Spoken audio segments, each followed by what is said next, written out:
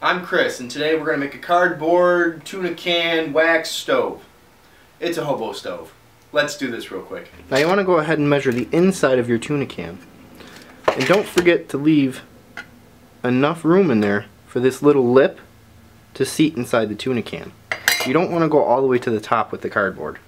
This tuna can's about 1.25 inches, and I want to subtract just a little bit. So I'm going to do maybe about 1.1 inches. When you measure out your cardboard, you want to make sure you have the corrugated side facing up.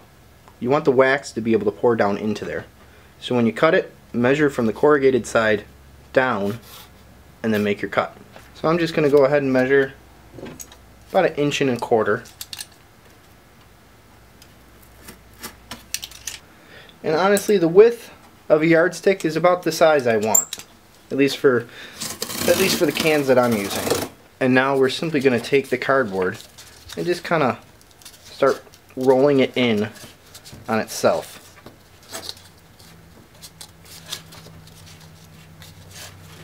And this is why I like to use longer cardboard, because then I don't have to deal with too many individual strips of cardboard. I can just deal with one big strip for the most part.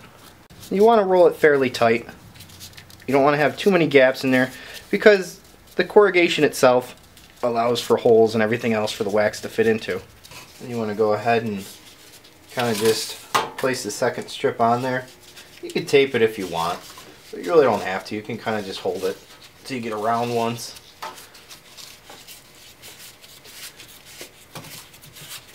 You just keep going around till you get a pretty snug fit on the tuna can. Sometimes I go just a little bit more than I need to, so I don't come up too short. You want to get it nice and snug in there. You just push it down in, and then we're ready to go ahead and melt some wax in there. Next, we're going to collect a little bit of pine sap from our pine tree to help get our fire started. You don't need a whole lot, just a little bit. We'll go ahead and light our fire with our pine resin. And you can see it burning inside there. And it'll give it a nice chimney effect. Then once you have a nice set of flames coming out of the top, you're set to go.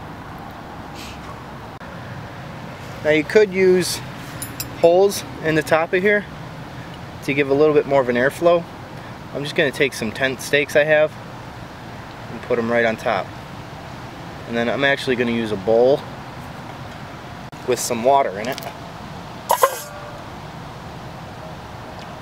Not a ton of water, just enough. So I have my sawdust stove at the bottom. I have a little, it's actually a dog dish from the dollar store on top with water in it. And then I have a can with my wax inside. I'm kind of making like a double boiler.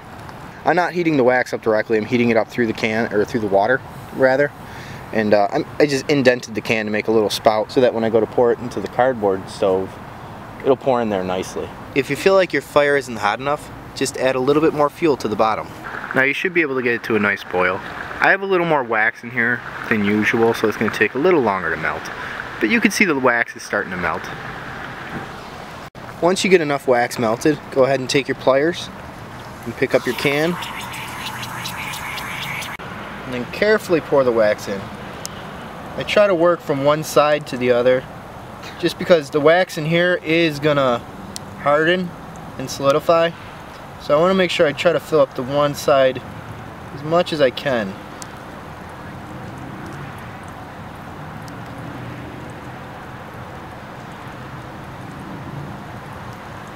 Oopsie, spilling a little bit.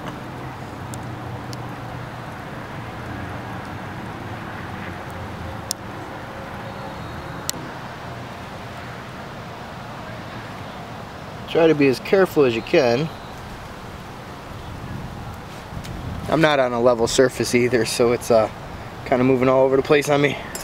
And if you do it neat enough, I didn't, you should be able to go ahead and put your lid right in there. Now like I said, I really didn't do it neat enough, but I can still get the lid in there. And if you put the lid on when the wax is still warm, it'll end up making a nice tight seal. Another thing you can do is put a piece of cotton in the middle before you pour the wax, just to give yourself a little wick. I usually just scrape off a little bit in here, expose some of the cardboard, and just light it from there. We'll let that cool off just a little bit more. Thank you guys for watching, and if you liked this video, give me a thumbs up and subscribe. Definitely share this video with your friends, and don't forget to check out some of my other videos. And you know what? Go click that button over there so that you know when I put new videos up. I forget what the button is, but I'll find it. Go find it right now. There's a button, you click it, a notification button, it'll let you know when I put a new video up so you can see all my videos. Alright, thank you guys again.